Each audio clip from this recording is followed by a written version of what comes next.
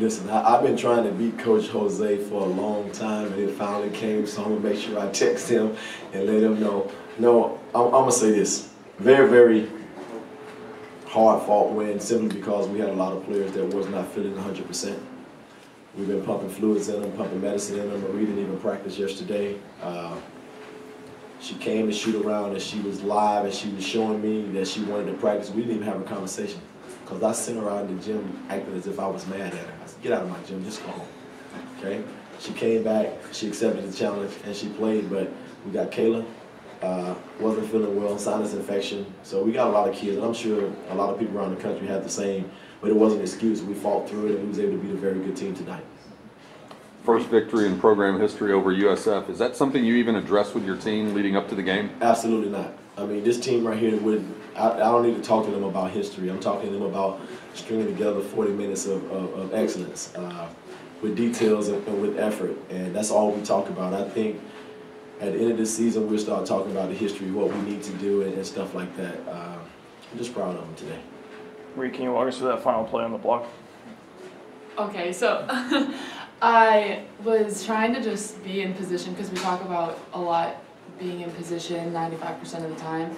And when the ball got in, I just kind of blacked out and didn't really even know what was going on. I just kind of That's your behavior. I just tried to be in the right spot, and I went out and I contested the shot, and I made a play, and it felt amazing because I knew my teammates were behind me, and it was just unbelievable. It was so fun.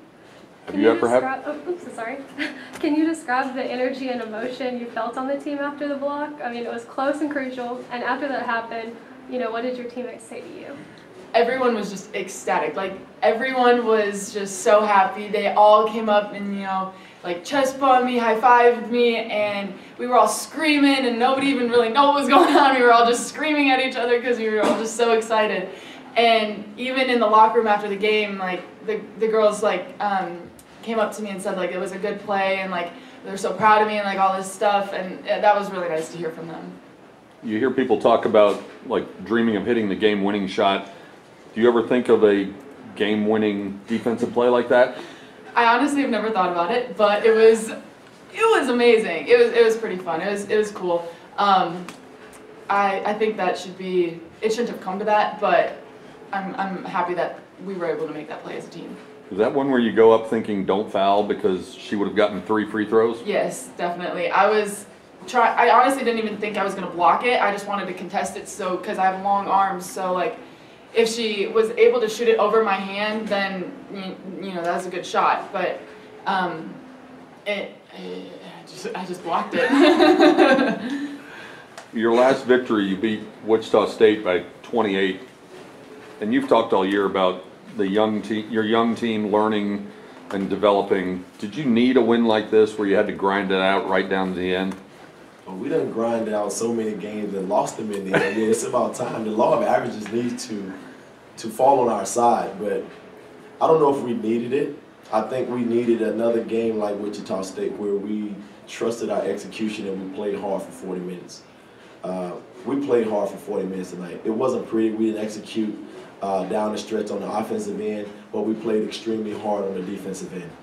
It came down to a last play, and it was the last play that took away a 3-point shot. I don't think Jose was trying to go into overtime. He was trying to break our backs with the 3-point shot. It's he's waited to the very, very last second, and he thought Marie or someone was going to go to sleep on the backside, and she was able to exercise them defensive principles and close out. And that type of play is a small win in practice every day. They don't celebrate that in practice. If we celebrate that in practice like that every day, we would understand those are important things that we can do in the game, and she's very capable of doing it. I'm just ecstatic like the team is that she did it tonight. You talked about several of your players not feeling well today. You didn't have Amber Bacon. Yeah. Where did you miss her the most in your rotation on your guards? I miss her every day in practice. I miss her every game because she brings energy.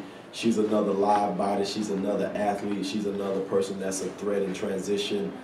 There's so many ways that I miss her. I got Ariana playing extended minutes. I got a lot of people playing minutes that you can't you can't, if any one of them get in foul trouble, then I'm scrambling. So I miss Amber, and I told the team at the beginning of the year we was going to need everybody that was in the locker room this year, because we didn't have the experience to overcome. We wasn't the greatest athletes to overcome anything, so we had to execute everything together. And I think they're starting to believe me. The season is about halfway over, and I think now I have their attention. You led by 3 at halftime and were able to stretch that to 9 or 10 in the third. How were you able to stretch the lead, and then what did USF do to close it back and make it closer than you probably wanted at the end? Well, I think in the second half, and this is what me and Marie have been talking about. Marie is a slow start in that second half. I threatened her really, really hard, told her I would never start her again in the second half.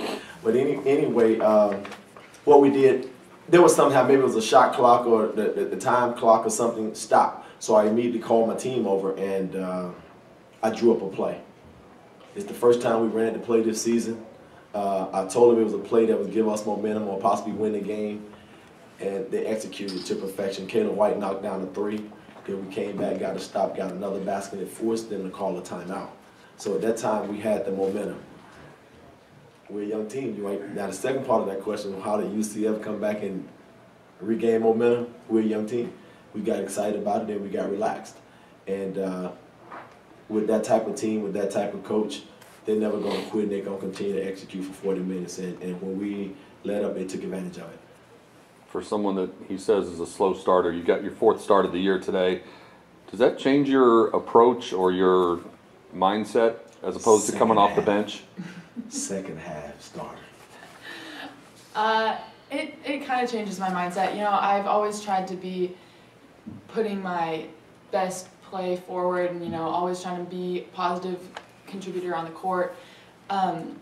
Getting my 4th start just makes me have more confidence that he has confidence in me, to put me on the court and to be a leader on the team as a freshman, which is incredible. I'm so grateful for that, and I just want to make my team have energy and get a good start to the game, and it makes me want to keep going, honestly. It just makes me want to keep grinding in practice and getting everyone together and connected before practice, before the games, so we can just come out and just kill everything when we play. You've got a week until you go down to Houston, and apart from getting your team a little healthier, what would you like to see improved or cleaned up between now and Saturday? Well, a lot of things. Houston's going to probably play us with a lot of aggression, with the traps, and that's one of our weaknesses.